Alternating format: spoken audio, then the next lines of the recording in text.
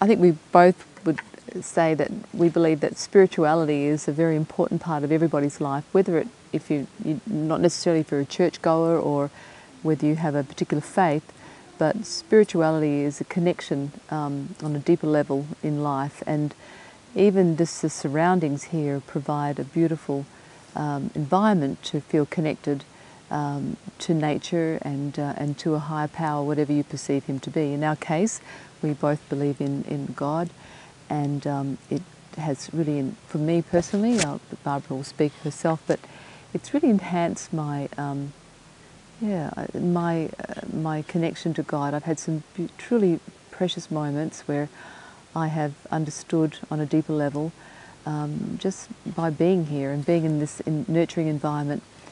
And I think this will be something I will never forget. It's been very powerful.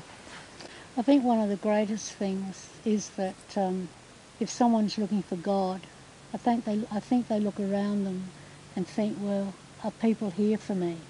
Are we being loved? Are we being accepted? Are we being made to feel comfortable? And I think that when we do feel that way, I feel that God is working within those people around us. And I think this is what's happened this weekend. Mm. Yeah, the people, the staff here at Shalem lead by example. There's no pressure, but just by their the way that their intrinsic way of living their lives shows in their the way that they treat other people, and we've been blessed to be recipients of that.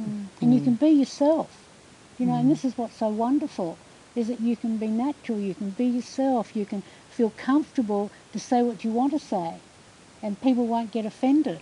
And I think that's a beautiful part.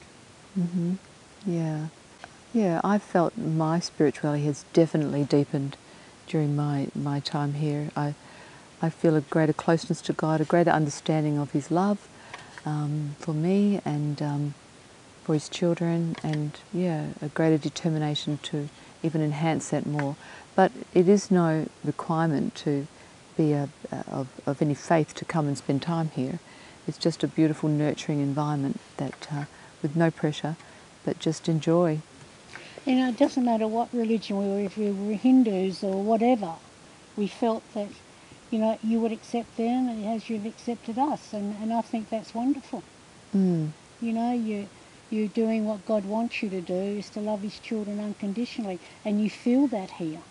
Yeah, I had a very dear friend of mine that passed away several years ago now, and before she died, she left a message with me, which I think is a profound message in life, and she said, "Michelle, tell the people that the most important thing they can do in their life is to love one another, not judge each other, and help each other through this difficult life." And this is a difficult life for many people, and for most of us at different times in our lives.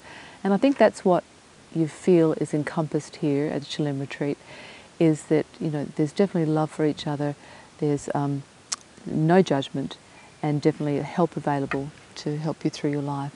So it's been a great experience. We'll be back. So we just like to express our gratitude very much for all the people that have impacted our lives this week. Yeah. Well, my gratitude is Michelle, because she invited me. Oh, okay. Otherwise I wouldn't have known about it. And it has. It's been a highlight. Yep. I get emotional now. But it's been a highlight in my life.